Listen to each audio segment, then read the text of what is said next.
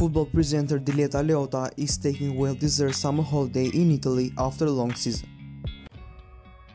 The Dutch reporter has taken to the Ionian Islands to recharge her batteries ahead of the upcoming campaign. The 30-year-old shares snaps of her holidays on Instagram as she posed in a bikini while chilling on clear waters on top of a surfboard. The Italian journalist also took a moment to enjoy the incredible Sicilian sundown.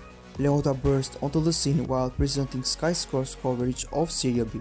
The football reporter linked up with the likes of Gianluca Di Marzio and Luca Marchegiani at the time, but she has since moved on a broadcaster at DAZN and presents Serie A fixtures.